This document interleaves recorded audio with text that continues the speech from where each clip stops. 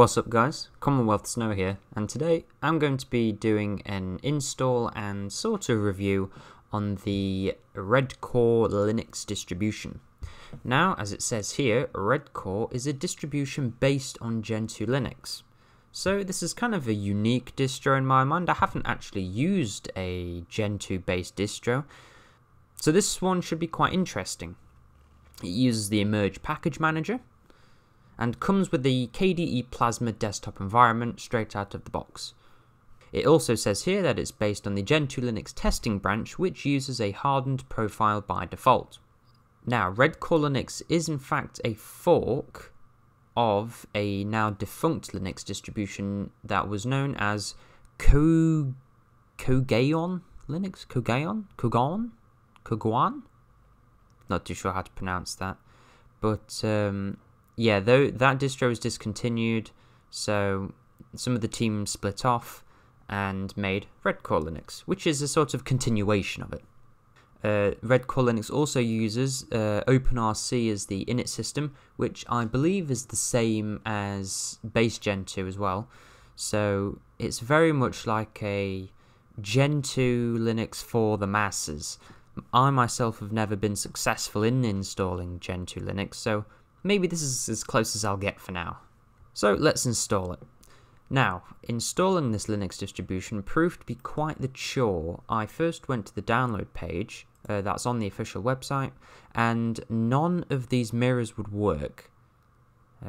So there's only 3 official mirrors that I found so far on this site, and none of these works. So what I had to do was I had to navigate to a .torrent file. This is post-editing. The .torrent file can be found on the DistroWatch website, so if you navigate to Redcore Linux on distrowatch.com or .org, whatever it is, you can find the .torrent link there, just so you know, if these mirrors still don't work. So it's not the most straightforward Linux distribution download, but you can get it done. I used Qubit torrent to download the torrent. The final ISO size I think was around 3 GB, so quite large. But yeah, let's just get to installing it. So I'm going to navigate over to VirtualBox, and I'm going to create a new VirtualBox. We'll call this one Redcore. Change the version over to Gentoo 64-bit. Click Next. Now, because Gentoo is a compile from source, sorry, the Emerge package manager compiles from source, you're going to want to give it a bit more RAM than you usually would. So I'm just going to give it around 6 GB of RAM. I think that should be plenty.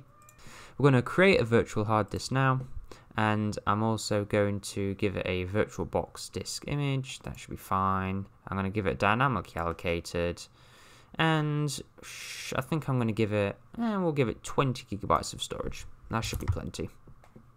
Definitely for what we're going to be using it for anyway. Click on settings up here, deselect floppy as we don't need that, move hard disk up to the first in the boot order, so when we do install the operating system we don't have to come back to this menu to deselect optical. We're going to leave everything down here, going to go to processor, we'll give it 2 cores, it should be plenty. Bump the video memory up to 128 megs, and change the graphics controller from VMS VGA to VBox VGA to enable us to go full screen. Click on storage, on empty. Click on this disk icon and then locate your chosen locate your Redcore Linux ISO. Mine's just here. Nice and easy. Click OK, and we're ready to start the install.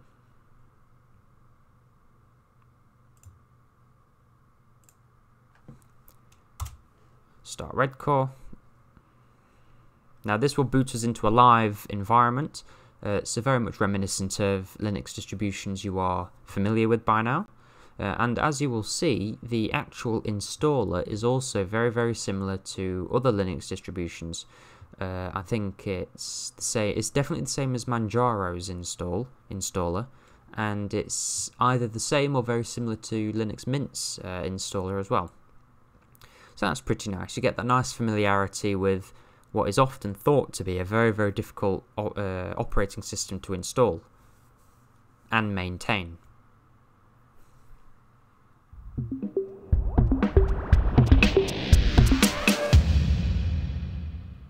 Alright, we get a little bit of a boot sound there, so that's pretty interesting. We get Redcore there, and obviously we're going to want to install the system. There we go, got this thing full screen, so we can double click on install the system. Very nice. And here we go, we have the nice Linux installer, the very familiar Linux installer. So we're going to click on here, I'm going to click British English, click next. Yep, London's my time zone, English UK keyboard. So very much the same old Linux installer when it comes to installing Redcore. We'll click erase disk. I'm not going to create a swap, I don't need one, but obviously you're free to do so. If you are trying to dual boot this operating system, you would need to manually partition these yourself as to not interfere with the other partition. You do get the option to encrypt your system, I'm not going to bother with that. Click next. Here we get to put our name, so I'll put my name there. The name of the virtual box, I'm going to call mine Redcore box. Choose a password, I'm just going to enter a very secure password there. You can require it to have strong passwords, but I'm not too sure what the point of that is. I'm sure you'd be able to tell if the password's strong or not. You do get the option to log in automatically without asking for the password. I'm going to deselect that. I don't think that's a very good idea to have it enabled anywhere, just for good practice. And I am going to use the same password for the administrator account, which is also bad practice. But this is a virtual machine, so I'm not too bothered about that. But if you were going to be installing this on a laptop, which is one of the recommended places to install this operating system, you'd probably want to do that. So it gives you a nice overview of all the settings you've selected. I'm going to click install, install now, and wait a little bit. Now this installer massively simplifies the installation of what would normally be a Gentoo installation. Obviously we have a bit of overhead with this one. We get some basic software and a desktop environment, so if you're looking for a window manager, I'm sure it's just as easy to uninstall this as it is on a distro like Arch or base Gentoo to then put on your own desktop environment or a window manager. And of course we have to have the general colour of red. Even our mouse cursor is a very funky red. And then the NVIDIA logo on here as well. Oh, that's cursed. We also have an icon in the top left which does stay in the final installation to ask for help. Now I do believe that button actually navigates to an IRC channel with some Redcore developer, Redcore supporter, supporting personnel. So if you are stuck on a problem and the internet can't help you with that, and you're not too sure where to go, you can do that and hopefully get a response in a timely fashion. Hopefully you won't be waiting all day. I'm not going to be testing that feature, obviously. I don't want to waste their time if they are on there, but it's there if you need it. Alright, so our system has just finished installing. That did take a little while. I think it took around 10-15 minutes. Like it took a long while. Not too sure why that might be, but so we can click restart now and click done. And because of the way we set up our virtual machine to start with, we don't need to turn it off and go into VirtualBox. We can just reboot it and it should work fine. Alright, so let's boot into Redcore GNU/Linux.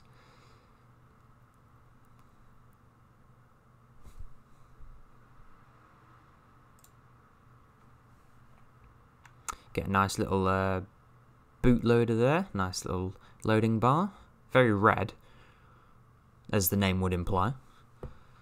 We do get this configuration file not writable error kind of thing. Not too sure what that is, but we'll see if it troubles us or not. And here we are on the KDE Plasma login screen. So you're going to want to enter your user account password. And wait a little minute. Get a nice little login jingle. And there we go. We're now booted into Redcore Linux with the KDE Plasma desktop environment. So, first impressions. Very red, blue wallpaper, and honestly, quite plain, and I think that's a good thing. Now, from what I understand, you do get a few different programs that comes with this. You get all the different tabs that normally come with a KDE Plasma install. You know, you get these maths and stuff like that. It does come with Lutris and Steam, which is quite interesting. For the graphics, you get GIMP. We do get the LibreOffice suite as well, which I think is quite nice. Get a few other off programs here and there. It comes with Chromium and QBitTorrent, along with a mail program. Thunderbird, like Thunderbird Mail, got Mail Spring. Multimedia, MPV player and VLC, so not too bad. I'm not too sure what these other ones are, but I'm sure they're useful. Like I say, the LibreOffice suite, system settings, many different things in system. Comes with HTOP, the console terminal, which is default with the KDE Plasma desktop environment. Dolphin as the file manager, like I say, that is KDE Plasma. And all of these obviously you can uninstall and replace with whatever you want. Now I think that's the goal. I think this is one of the goals of this operating system, is to present you with the easy install and a base set of programs for Gentoo, and then enabling you to then customize your system afterwards without ever going through the actual install of Gentoo, which to beginner users can be a massive pain. I've installed Arch 10 times and I haven't been able to wrap my head around the Gentoo installation yet, though I am confident I will do in the near future. I'll make sure to make a video on that at some point. We have a utilities section, calculator, stuff like that, and then obviously the different power options. So not too bad. So if we head into HTOP, we can see what kind of processors are running. Let's change the window size here. Alright. So we're using 770 megs, which is quite a lot considering we're running Gentoo, but we are running KDE Plasma, and I'm guessing that's what is using most of the memory. It wouldn't surprise me anyway. KDE Plasma is a really hungry desktop environment. If you uninstalled it and then we're using something like, I don't know, DWM or i3, I'm assuming you'll be getting a lot less memory usage. So I'm going to Control-C out of that. Click on this start menu, type in here, type in console, and then navigate over to the terminal. Now we're going to make ourselves root with su, as this system does not come with sudo, as far as I'm aware, or any other sort of privilege manager, I guess you could say. So we're going to do su, and then enter your administrative password that will make you root, and then we're going to type in this command. We're going to type in emerge neofetch. Now with the Emerge Package Manager, it's going to build this from source, which will make it a lot more efficient, but also can take a little bit longer to install. Like I say, it's going to just take a little bit longer than usual, but there we go. Now we can do a clear command, type in neofetch, and get that oh sweet thing everybody looks for when they install a new Linux distribution. So as you can see, we have the Redcore Linux Hardened 2102 edition, Polaris x86_64, with the kernel version of 5.14.10-Redcore, must have their own little spin on it, with the Plasma desktop environment, and tells you the theme there, icons, and all the other stuff neofetch usually tells you about. We do have 1,369 packages installed by default, including neofetch, with the Emerge Package Manager. Now, that is quite a lot for a Gentoo system, but don't forget, this is a fully featured, quote, pre-made Gentoo installation. You haven't had to install anything manually, and I think that is, I think that's forgivable, the package count, especially considering our desktop environment. I mean, we have KDE Plasma here, and like I said, that's a beefy boy, but it's also very customizable, so you could even get away with keeping KDE Plasma and customizing it the way you want. I'm sure there's a bunch of threads on r/Unix porn on how to do that, but very nice.